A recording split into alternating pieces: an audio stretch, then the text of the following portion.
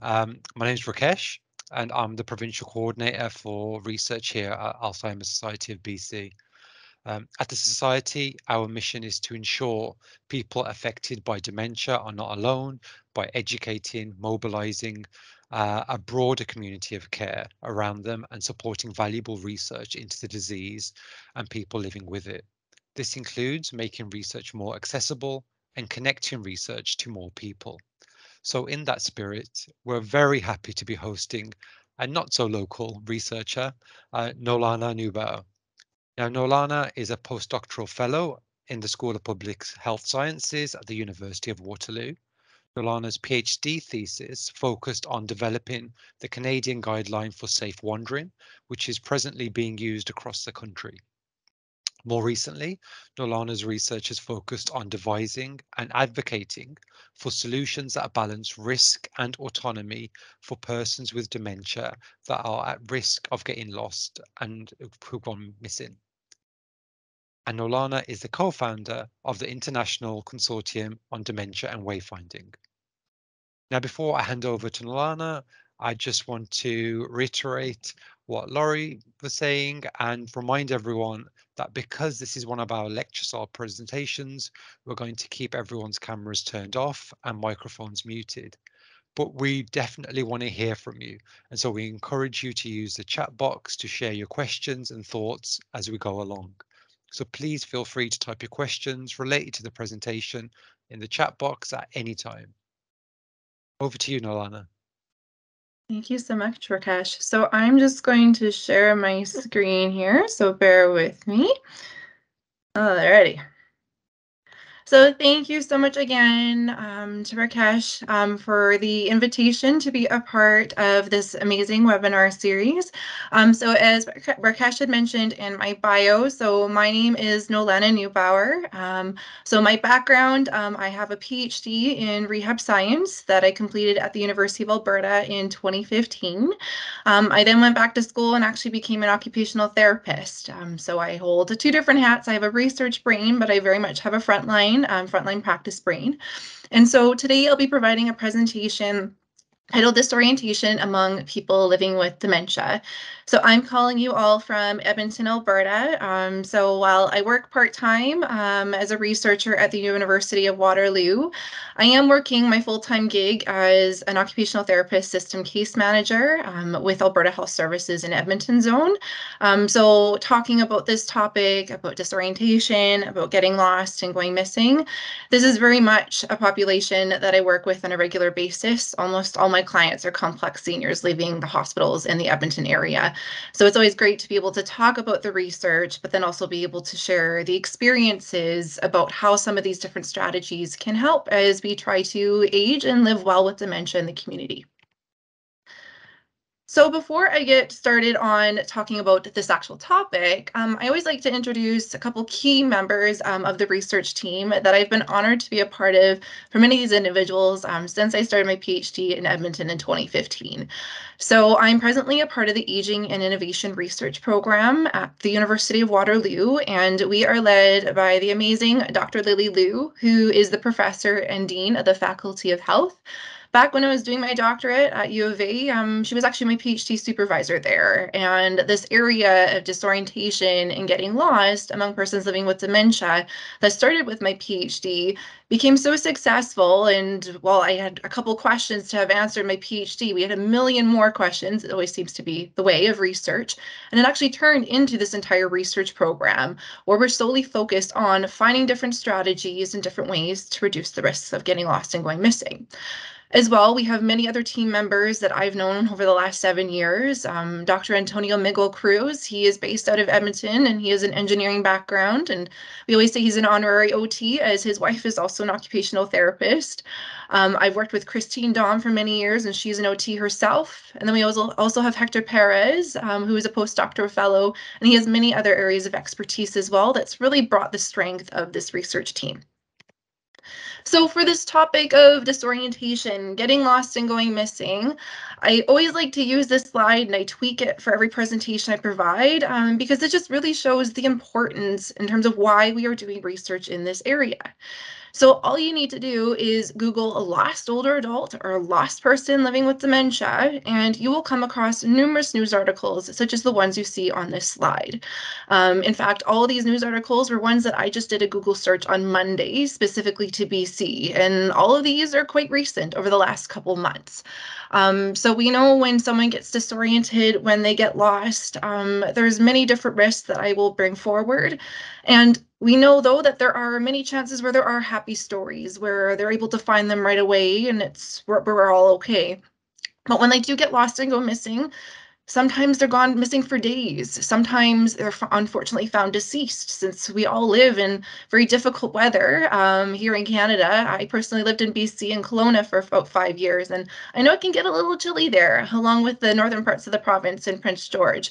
So it really increases the urgency of trying to find them as soon as possible. And then some of the most harrowing cases are the cases where they go missing and they're never found again. So the case of Shin No, I've gotten the chance to know his son, Sam No, really when I started this whole research process in 2015. And for the concept of Sam, his father went missing from Coquitlam back in 2013, and they've yet to find his remains.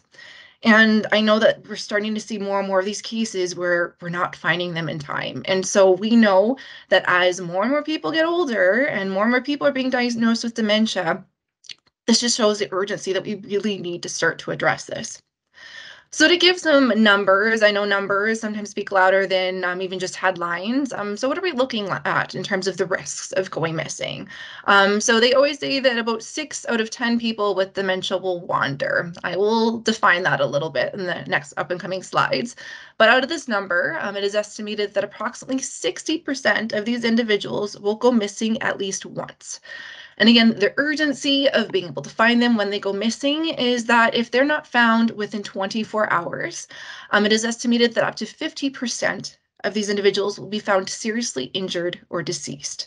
And again, I can only imagine that the statistics are even higher when you're dealing with really harsh weather. I know that in Edmonton, we're not done with our cold weather yet, and they're saying it's supposed to go to minus 30 in a week. And we know that rather than 24 hours, we're talking about a couple minutes to find this person. And then another key stat is that nearly 95% of this population is actually found within a quarter of a mile. But I'll highlight to you why it might be a small perimeter, why it might be so difficult to find them when they become disoriented. So the risk of going missing, so essentially I broke it down into rural and urban communities because like Alberta and BC, we have very urbanized communities, but we also have very rural communities. And when we do get lost and we go missing, that's going to have a huge influence in terms of the type of risks that can happen if you get lost and you have no idea where you are. So if you look at this image on the top left-hand side, so there's something that a lot of the search and rescue officers I've worked with along the way, they've actually found that people living with dementia happen to have an attraction for bodies of water.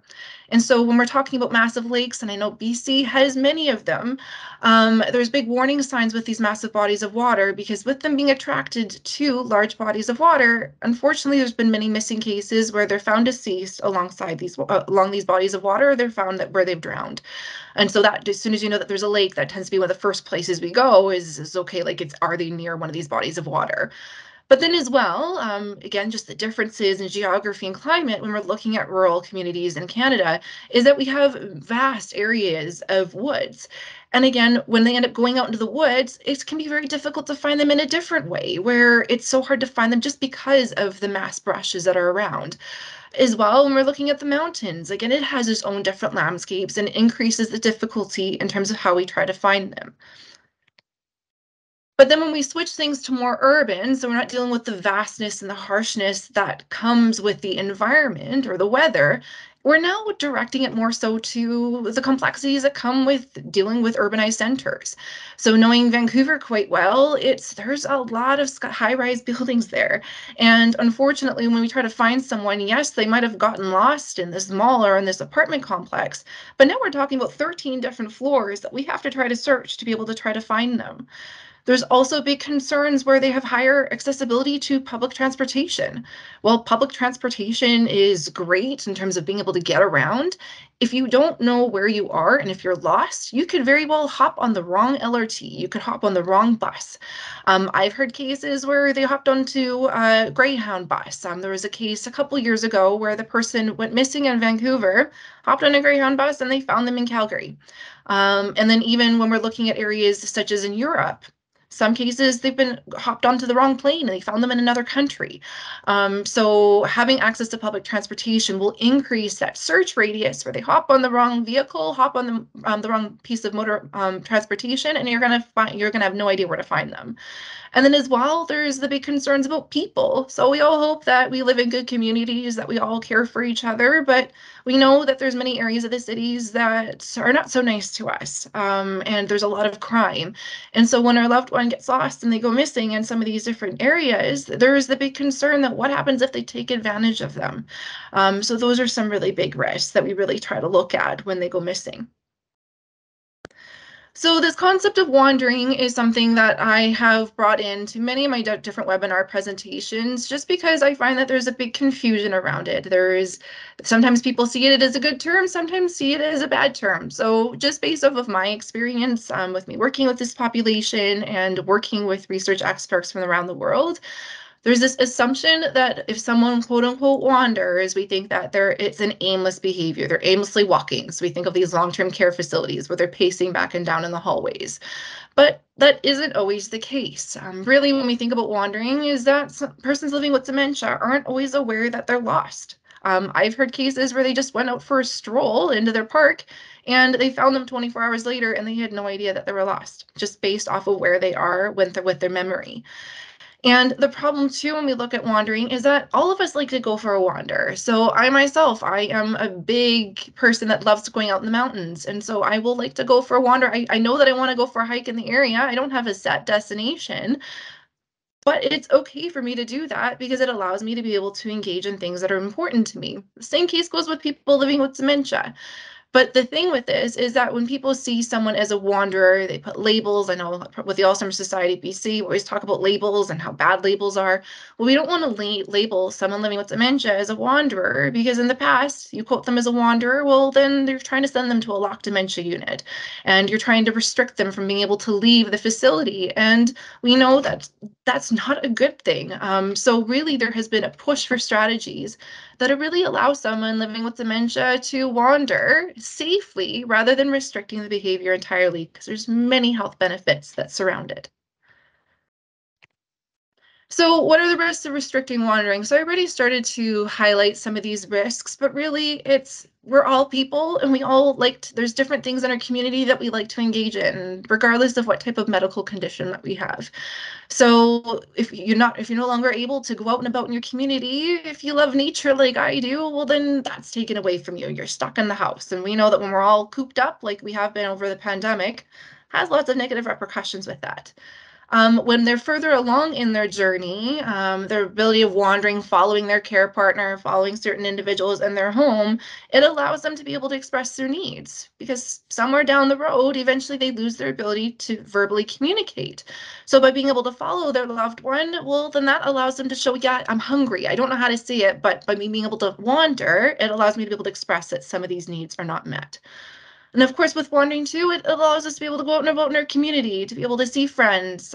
It restricts our autonomy, our ability to have choice, as well as being able to go to some of these different fun places like coffee shops. I know my grandparents, they always love to go for coffee at McDonald's. And if they can't do that anymore, it's an important part because it's some cases that may be one of the few times they're out in the community to talk to people. So there's very many important pieces that if we restrict the person, we think, oh my goodness, they're at risk of getting lost. Let's lock them in one area. It's while they're safe, there's lots of repercussions for it. So really, this area, it's again, we started this research area in 2015, and it's only continuing to explode. And that's because it's just such a complex issue. So on this slide, I've essentially broken it down to some of the different approaches over the years that we've been trying to tackle this issue. And I will very lightly brush up on some of them because I would much rather get questions and concerns from you guys. So I'll start with some information so you can digest it, and then we can move it on a little bit further.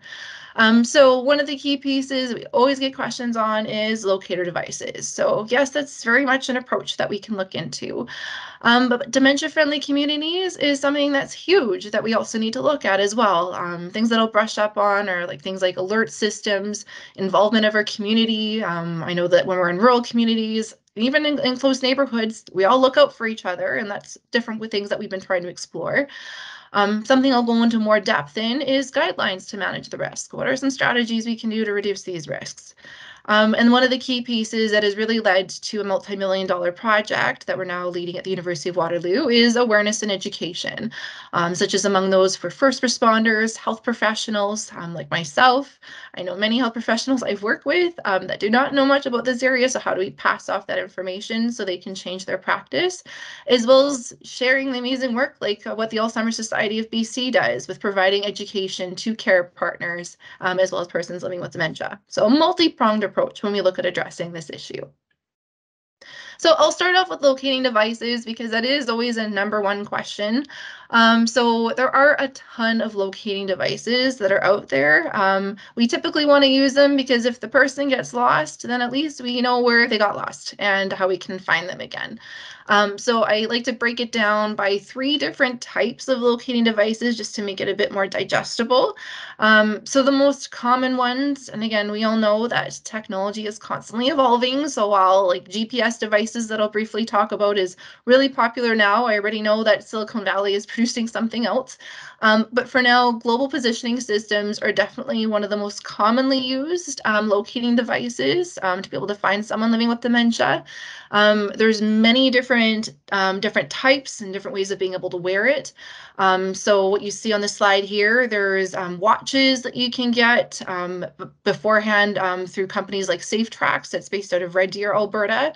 They did have a watch specifically with that, but something that I've been even encouraging among my own grandparents as well as my clients is these amazing smartwatches that we all tend to wear. They have a ton of apps. They look cool. They have GPS devices in them. So something I always recommend to my clients is if their loved one is at risk of getting lost, they don't want to look like they're old, that they're wearing some of these pendants like the image that you see on the screen.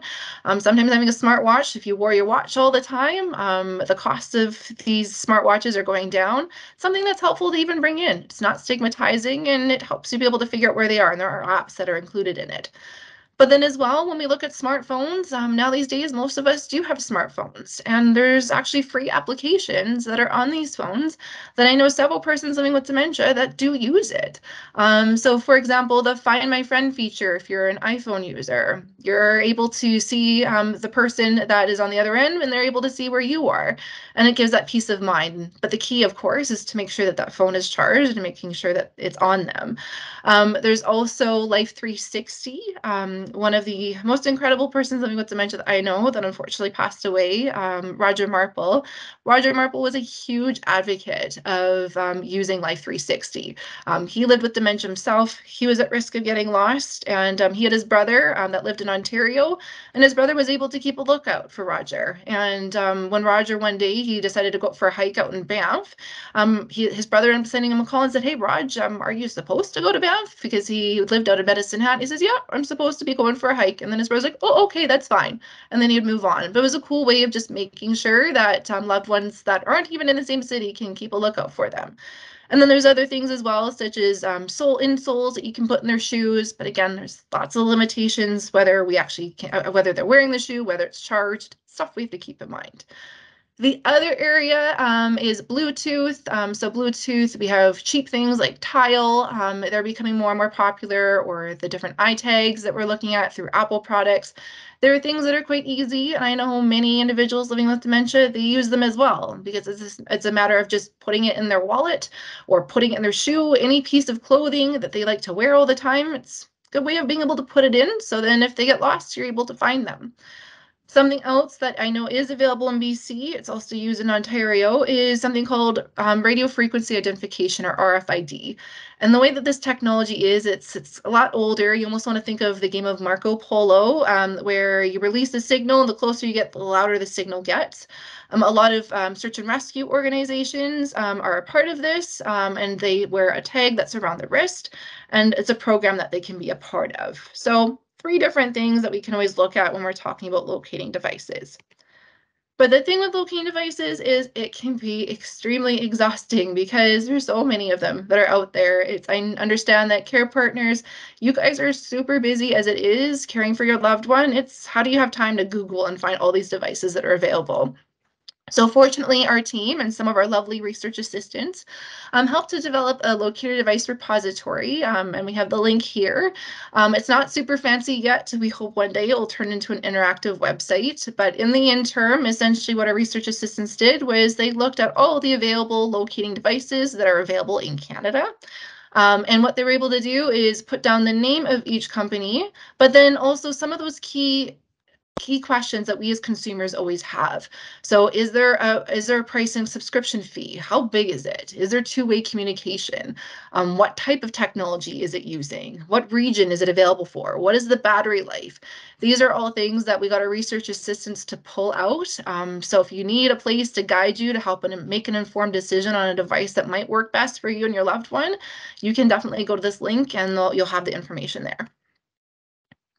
Another key tool that it's on its way, it's part of one of our research projects with AgeWell, is also being able to come up with a usability tool for locator devices. And what I mean by usability tool is really there's so many different devices out there, but how do we iron out which one is better than the others? So we're in the process of developing a tool where essentially as people use some of these locator devices, they can start to answer some key questions. And again, all of this was, we brought in persons living with dementia, care partners, health professionals, vendors. They were all a part of this research, really to make sure that we ironed out some of those key criteria.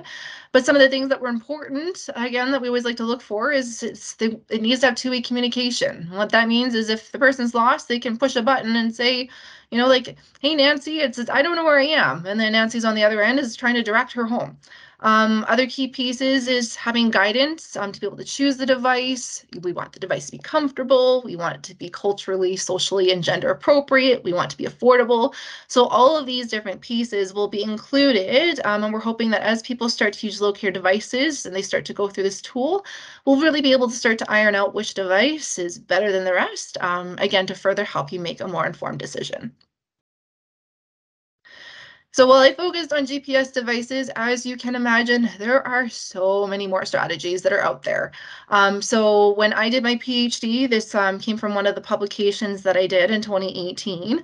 I was able to find more than 300 different types of strategies to reduce the risk of getting lost. A little overwhelming, I know. And they can range from, just getting them to go out for an exercise, from supervision, from education materials, to wandering detection devices, to alarms and surveillance systems. There was a lot. So it really became the groundwork for the Canadian Guideline for Safe Wandering that I will go through in the next couple slides. But before I do, I always like to highlight some other strategies that are low tech. And again, these are things that it's one size does not fit all, and I always like to highlight that. A person living with dementia is just one person with dementia is just one person with dementia. We all have different likes, we have different distastes, and so it's really important to trial some of these different strategies. And I always say having multiple strategies in your tool belt, so in the event that one fails, then at least you got another one that you can pull out of that tool belt. But some of the common ones we see on the picture on the top left-hand side, these are wall murals. So I worked in a long-term care facility in Lacombe, Alberta for about 6 months as a frontline occupational therapist. And a way for them to not go through some of these exit doors was to make them look like they're not exit doors. Again, not the greatest if we want to encourage them to go out in the community, but it is something that has been used specifically in long-term care facilities. And the one facility that I was at had actually just installed them when I was there. But some other key pieces in terms of what would lead them to become disoriented or lost, in many ways, depending on where you are in your journey with dementia, we tend to lose our way. We need to use the bathroom, but oh my gosh, I don't remember where the toilet is. Or I'm hungry, but I don't remember where to go to the fridge to get food. So some of the easiest things that you can do in your home is you can come up with signs and directions in terms of where to go for some of these urging needs. So the toilet is one of the big ones, as well as where is the kitchen. And if there's another thing that's really important to that person, they're always looking to try to find that room. If you put these signs in there, it just helps guide them, because in many cases they might go outside, not because they want to go outside, but they have no idea where this room is and they really got to go. It's urgent. So putting in signs is helpful in the community. It's helpful in long-term care facilities and assisted living facilities. I honestly think just having types of signage is something that should be mandatory when we're dealing with those that are dealing with memory impairment. Some other key things, so on the top right-hand side, this idea had come from Jim Mann, who many of you might know. He's a really big name in BC who lives with Alzheimer's disease. But essentially what Jim would do when he would go out and about in the community is he wouldn't just go and walk without a purpose and go for a stroll, because he knew that if he did that, he would more easily get lost. So instead, what he would do is he would walk with a purpose. If he's going to go out for a walk, he's going to go to the grocery store. He's going to find an end place that he's planning on going in. And he would actually write on a piece of paper that address of where he's planning on going, keep it in his hand. And then when he's out for a walk and he forgets, oh yeah, where was I going again? He would simply just pull out that sheet of paper and it would remind him that's where he's heading off to. Again, super simple strategy, isn't low tech by any means, but it was helpful to him. And I know it's helpful for many others. As well, for all of you dog lovers out there, being able to have a dog and be able to train them to guide them home if they get lost. I know many that are starting to use that. While dogs are being used as guide dogs for other health impairments, we know that more and more dogs are being trained to be able to work with those that live with dementia and being able to take them for a walk. I've heard many cases where the dog is able to figure out, yeah, like they're getting lost and they're able to guide them home. So again, it gives them that peace of mind.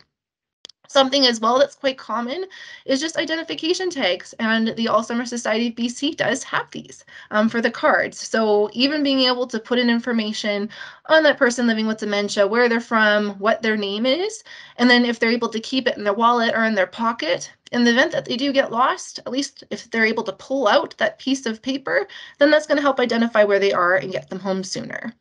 As well as what I had mentioned earlier, is relying on your community is also very helpful. I know many stories when I lived in Kelowna, in some of the smaller, tiny environments where essentially that their neighbors just knew that that person lived with dementia, and if they were going the wrong way, their neighbor would come out and say, "Hey, where are you going?" And then they'd guide them back home. So it's more than just strategies. Just having amazing people in the community can be helpful. As well, having a notebook and being able to write down different things that you might forget or where to go, writing down directions, that's important to have in case you forget where you're going, then you can rely on that.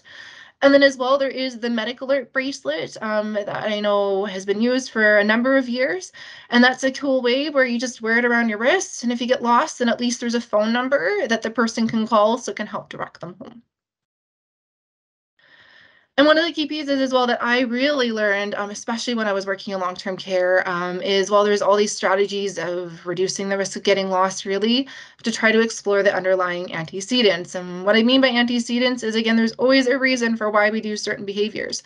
So when I worked in long-term care, we had one gentleman that was constantly going into people's rooms and he was getting disoriented in there. And we came to learn that he actually used to work as a nurse, and he was doing his rounds at night. So rather than just shooing him back to his room, what we'd do is we'd just give him a clipboard and then he was a part of some of those activities. They might be upset. They might be overwhelmed, saying that they don't, this isn't their home. Well, because where they are in their journey, they may not recognize this place as their home. And so I know that there's some cool different studies that have gone out of even having bus stops where they'd sit and they'd just take them around, let them go out and about and see where they are, and then bring them back. And again, their need was just to be able to get out and leave, and it gave them that opportunity to. So if we can really try to understand what the needs are of the person with dementia, and if we can try to meet those needs, in many ways, we can reduce this as disorientation or when they go out unexpectedly and get lost. It's another thing that we definitely need to look at. And I was a big advocate for that in long-term care. So now bringing in the Canadian Guideline for Safe Wandering. So this was my baby essentially when I finished my PhD. So really, as we've known up to this point in this presentation, is that there are a ton of strategies out there. How on earth can I weed through and find something that works for me? So really, by creating the Canadian Guideline for Safe Wandering, I really wanted to be able to split it up by different levels of risk of the person getting lost. And then can we put those different strategies based on their risk level, just to help to simplify it. So before, when I initially had this, it was a two-page sheet of it was a one-sider or two-sider sheet of paper that had the different strategies. But again, because there was so much information and other cool things I wanted to share, just having a handout wasn't good enough. So I was fortunate that during my postdoc, I was actually able to create an interactive website. So I'm going to share that with you all because this is always one of my favorite parts. So this is the Canadian Guideline for Safe Wandering. So if you're interested in it, it's https://canadiansafewandering.ca. And so this website really was able to build from that initial guideline and really turn it into something interactive that can allow you to understand what your risks are, understand what strategies are out there, and just really get to learn a little bit more about the area. So this work, like all the work that we have been associated with in this research area, it has been led by those that live with dementia. So we would always develop things, bring it back to them, they'd tell us if it's good or not, and we would go back to the drawing board and do it over and over again until they were happy with it. Because I find that while I'm a knowledge translator, it's really those that live with dementia that have the experience and the expertise.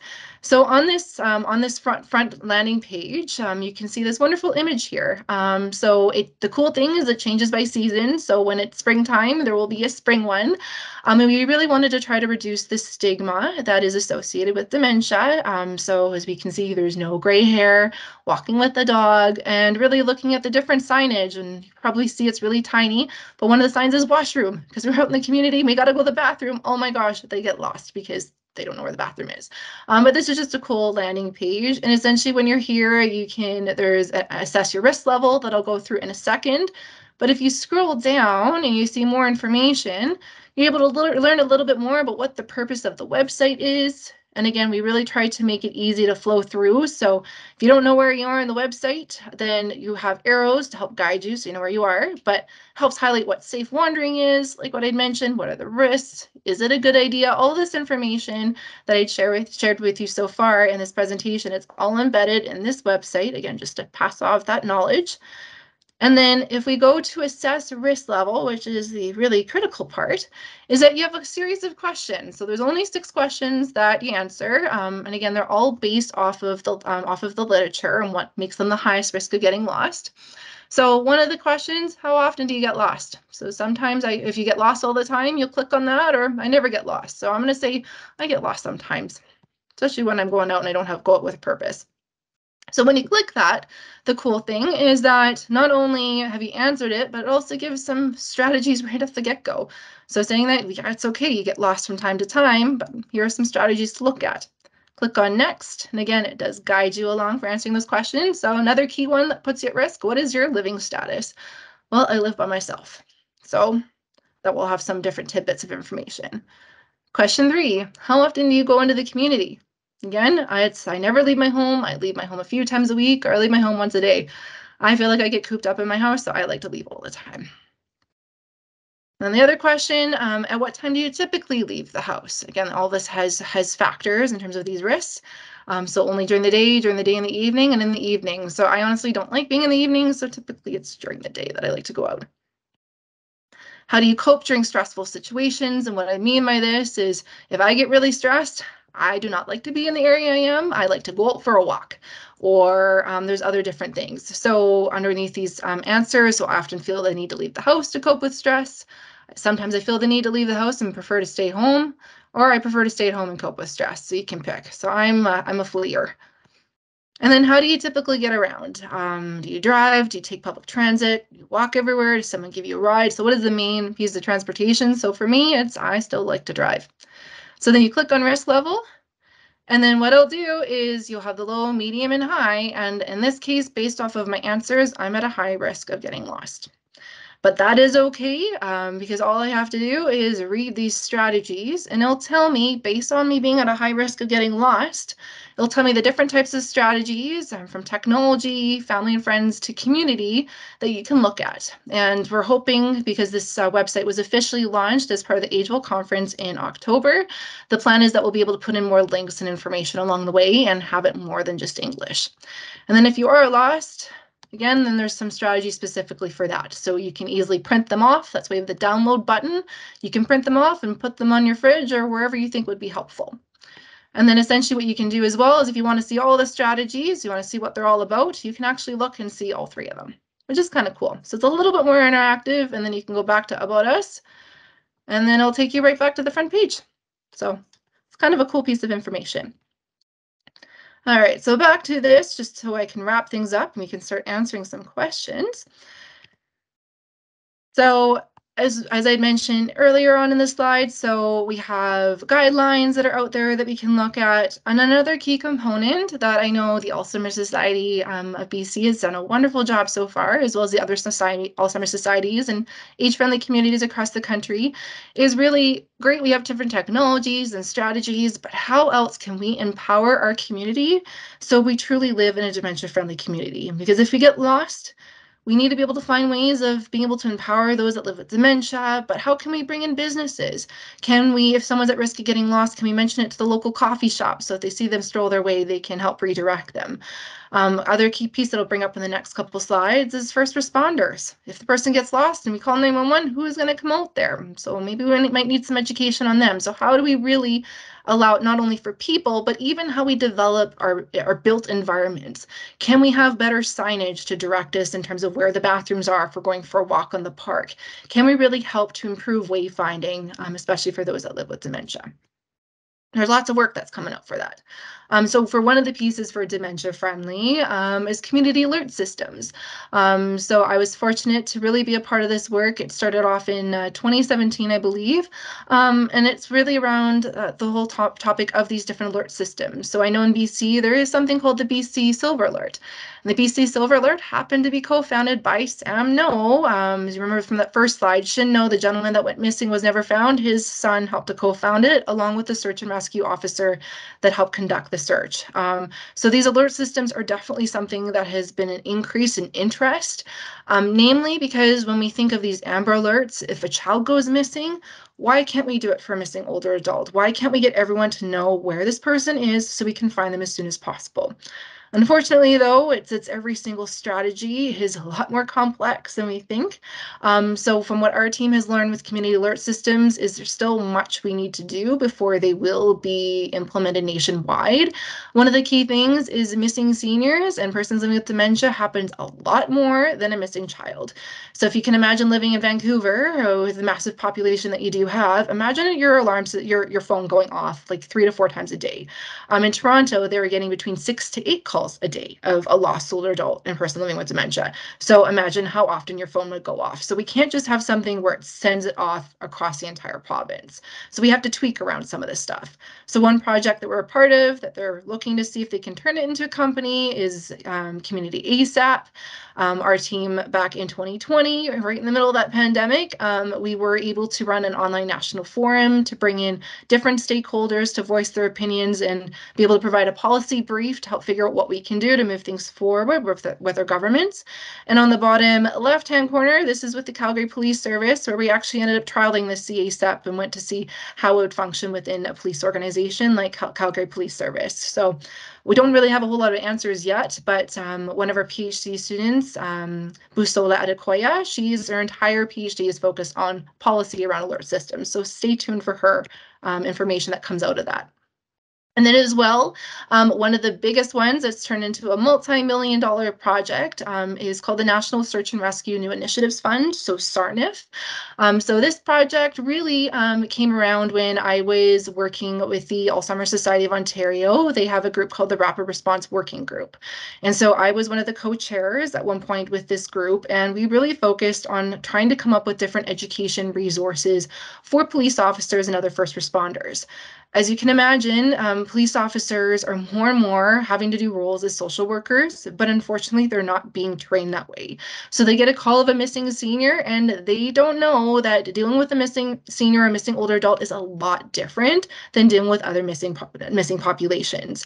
And even how do we approach them? There was cases that they would handcuff a missing person living with dementia, which we know is an absolute no-no. So how do we educate them on that? Same thing with paramedics. The funny thing is when paramedics responded to the call, paramedics had no idea what to do. So they'd ask questions from the police, but the police didn't know what to do. So the whole entire first responder response, they were not educated on this area of working with those that live with dementia. So this multi-million-dollar project that started last year consists of 4 different projects. So one of them is developing a rapid response protocol for first responders. And so this one is set in 7 different provinces, including 2 Indigenous communities. As we know how Indigenous communities deal with dementia, in many ways can be a little bit more different. So we want to be able to include them as much as possible. As well, we're working on developing toolkits for communities. We're looking at developing a guideline for return home interviews. So when the person goes missing and is returned, we've been finding really successful research in the UK, where if we're able to figure out what caused them to get lost and go missing to begin with, it can really help us really determine what types of strategies would be more effective. And then one of the other key pieces is data collection approaches to monitor this issue, because while I gave some of those stats, we really don't know how many missing seniors and missing persons with dementia go on in Canada. Just the way the information was being collected was unfortunately quite poor. So our team is trying to collect this information so we can really know what these numbers are, so we can, again, really help inform the strategies that our team develops. So I know that was a ton of information, so I'm going to open it up for us to be able to answer some questions, have a bit of a conversation about it. But if this area is something that differently fascinates you, you want to be a part of it in some way, while we're currently not recruiting participants for studies, we do have a couple that will be coming up in the up and coming months. So please don't hesitate to contact us to sign up for one of our future studies through the Aging and Innovation Research Program. Christine Dom's email is below. If you're interested in future studies, or if you want to become a part of a different advisory committee, we always love people that have a passion in this area to be able to join our team. You can help publish research if you have a fascination, and just really help guide us in terms of making sure that our questions are providing the proper answers. And then again, this is my contact information, so I'm always happy to answer questions, concerns, whether it's from my research brain or whether it's from my frontline brain as an occupational therapist.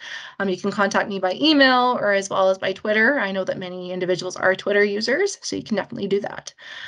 So thank you very much, everyone, and I am going to stop sharing my screen, and then I'm going to open it up to questions. Thanks, Noelannah. Thanks for that insightful presentation. No worries. So now we'll go to the Q&A part of the webinar, and there's a few questions for you. Excellent. So firstly, would you have any suggestions for a situation where when a person is traveling to a place that they've been to before, but they're not too familiar with? So I would say, and again, I'd have to get a little bit more context on it. But if they haven't been there before and you're worried about them getting lost, I'd always say like have some of those different strategies on your side. If you're able to have a GPS device, if you're able to even have some information on it. I know that while you might have been there before, they might not necessarily recognize it because it depends on where they are in their journey. They're recognizing themselves in their 20s. So yeah, they might have done their 50s, but they don't remember it. So if we can just have some strategies though to reduce their risks of potentially becoming disoriented, I would always say do that. Okay, great. And Karen has just commented, can you please copy the addresses you've shown into the chat line? We can do that, Karen. We'll do that in a couple of minutes. And then Corinne had a question regarding concerns about disorientation with respect to the passage of time and to the month and day. And I'm not sure if you'd have any kind of suggestions for those kind of situations. Yeah, so for like using my OT brain, I'd say it's always helpful. Signs are the best. Like it's even like it's if you've been in the hospitals and you have those big whiteboards, sometimes it's cool just to be able to write down what time it is, write down what day it is, and to be able to constantly change that board. So even if they don't know what it is, to be able to have some of this signage will help direct them in terms of what date it is, what time it is, and even some key names, right? They might forget who you are down the road. So if you're able to write down those names, it might be able to jig some memories. Great, thank you. Joe had a comment about your piece about smartwatches and smartphones. And Joe was saying, did it find them very useful for many people with dementia and Alzheimer's as they're confused by using these devices? Yeah, and that's because there's so many more buttons to push. And so like it's when you're earlier onset, then it's fine. But I'd say if they're more advanced in their journey, definitely look at more of these specific GPS devices, like companies such as Safe Tracks, and there's many others, because then they make the interface super simple. It has the time on it, but they can't push a whole lot of buttons. They just push one for two-way communication. So I'd say use those that have been not dumbed down per se, but they're more simplified to address those that live with dementia. Okay, great suggestion. And related to that, we had a question about the device repository that Uh-huh. you were showing, and if there's a link to that that you could share as Yep, I well. can definitely share that link. It's everything's free from our team, so I will share it with you, Rakesh, and then you can pass it off to them. Okay, great. And then that's something that we'll share on our social media. Mm, Just look out on our Facebook, on our Twitter as well, and we'll have that link there, as well as the website and any other details that Noelannah has presented here. yeah. Um, and a question about what do we do for loved ones who refuse to accept a diagnosis and won't wear or use a device? Yeah, and the diagnosis piece is hard. I know that I work with many clients that they're in denial, and unfortunately, there's nothing we can do to change it. But if they refuse to wear something, and again, it depends on where they are on their journey. I'd say like as soon as someone is diagnosed, or even like before they are, having these early conversations about getting lost and going missing is really important. And I know it isn't something that's standardized yet, but if we're able to have these conversations early, be like, if you're at risk of getting lost somewhere down your journey, which things are you okay with us using? And then you can say, I'm fine with GPS or I'm fine with this device. If it's further on, it's again, it doesn't sound the greatest, but you can sneak stuff in. So I know lots of care partners that put it into like usually those little tiles and put it into their wallet and they don't know it's there. They put it in their pocket and they don't know it's there. So I'd say you can try to be sneaky about it. But again, we always want to focus on consent, but it becomes a little tricky when we're looking at autonomy, consent, and safety. So I always like to leave it up to the care partner's discretion. And Alinda has commented oh, I've just lost it. Here we are. The words or figures on watches are so small. It's I difficult to know. read when the person has dementia. It's also seeing small letters and numbers on the watch or telephone. Yeah, I agree. And then unfortunately, they need to have stuff that's more dementia friendly. I know that in some of the newer devices, though, they are creating applications that make things larger. So I know that the entire aging sector is just exploding with all the boomers that are coming in. They now realize, oh my gosh, we have to adjust stuff. So I'd say stay tuned. There's going to be stuff that's more age friendly. Thanks. And a question about strategies that can be used for a loved one Mhm, who lives at home but feels like they need to leave to go home. mhm. So my mom often leaves to try and find her condo that she feels is close by. So that's always a tricky thing. I would say if she's constantly going there, make sure that you have that information on a sheet of paper because if she happens to get lost and go missing, share that information with police. The police are so thankful that they have that information because then they will go directly there and search. But I would say if she's so adamant on it, it's completely understandable because it's not her home anymore. If you're able to take her out for walks, if you're able to take her out for a drive in that area just so she can see it, I find just saying, no, that's not your home anymore and not addressing it, it doesn't help. It just agitates them even more. So being able to take them out and even be able to see it just will help. And I always say as well, it's people living with dementia, they like to stay busy. And it's the times that they're sitting around doing nothing, that's when they're really focusing on some of this other stuff.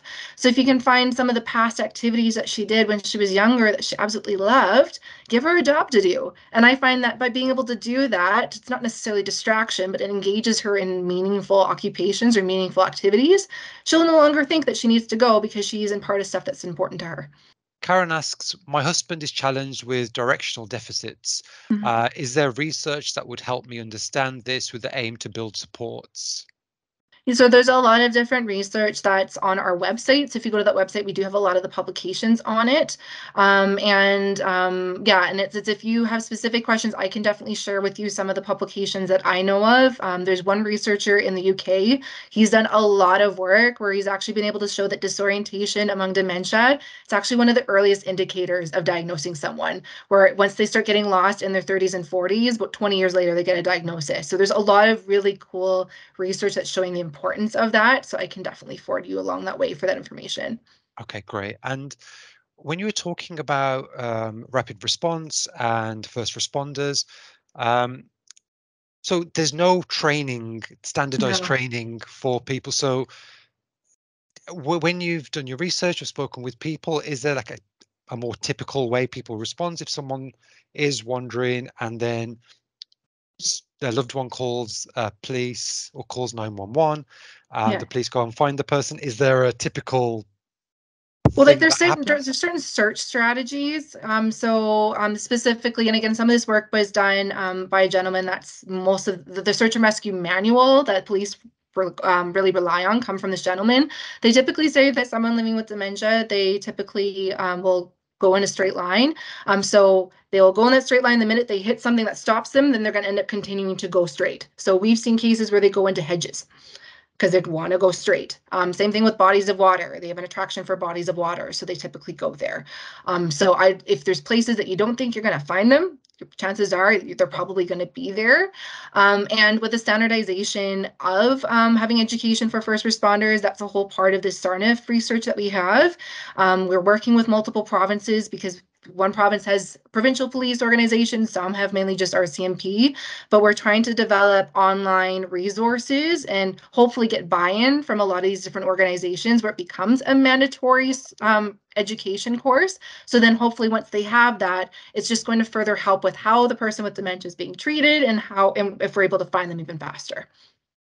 Okay.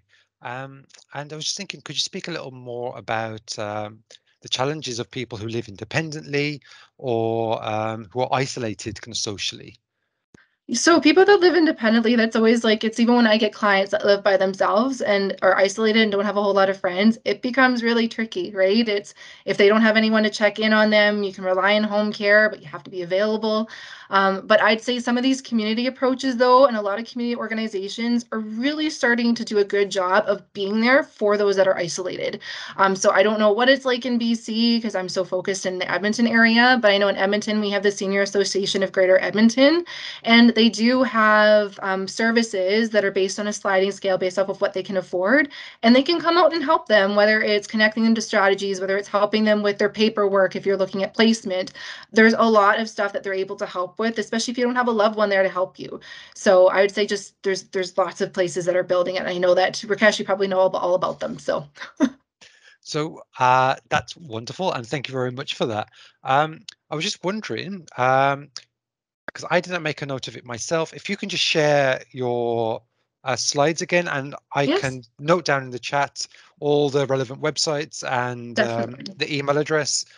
So we've got it on this chat, and then that's something I can share on our social media as well. Yep, that'd be great. Okay, brilliant.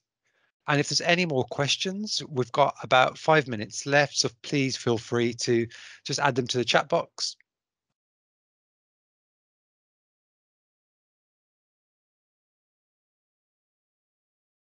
I know everyone's probably just overwhelmed of all the information. So if those questions percolate afterwards, because I know that sometimes happens, you can always email me and I can answer them after. That's fantastic. Thank you. And of course, we'll be uploading this webinar to our YouTube page, and we'll have a link on our website in the coming days as well.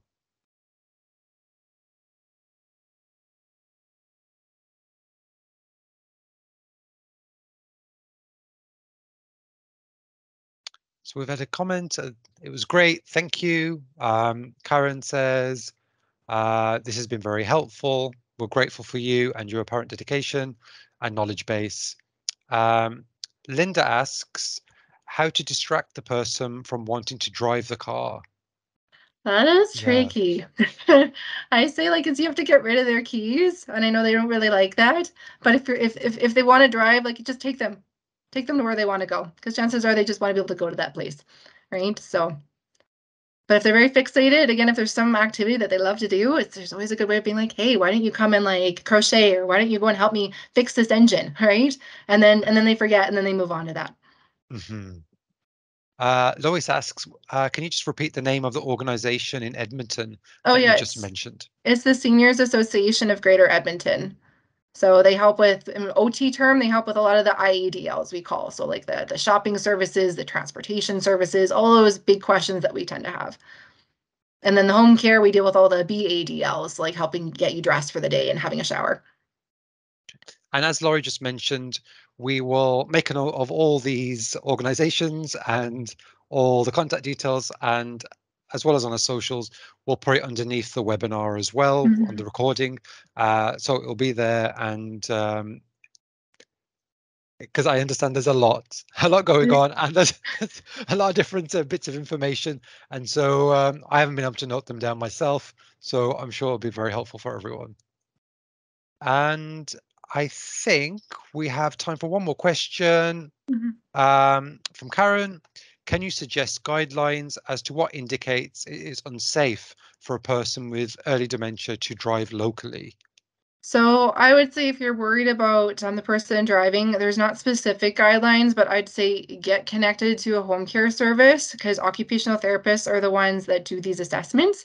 So get connected to your friendly local OT, and then they'll be able to do a driving assessment. There's a couple questionnaires that they're able to conduct, and then that they will be able to guide you in terms of whether they're safe to drive or not. Okay, brilliant. There we go. And There's a similar there we go. webinar. Oh, I'm just getting a lot of messages coming now. Yeah, use the Life Ah, 360 app. Yeah, it's amazing. I know a lot of people that swear by it. If those that are on the call live with dementia, even if you end up using the Google Maps or Apple Maps, I know a lot of them, they will just put in the location, they'll actually save the location, and they'll just hit start, and then they won't worry about getting lost because it just guides them. I know one gentleman, Paul Lee in Toronto, he swears by that. So it's already in our phones. I wasn't really, it's only recently I became aware of the Life 360 app. Yeah, it's So amazing. excellent. Yeah, I don't think we have any more questions. So perfect. um, I'd just like to thank you, Noelannah, for leading the webinar, and Of thank course. you for everyone here attending. All the different links that Noelannah mentioned, we'll have them on underneath the webinar, the recorded webinar.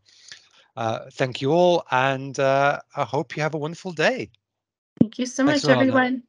Bye.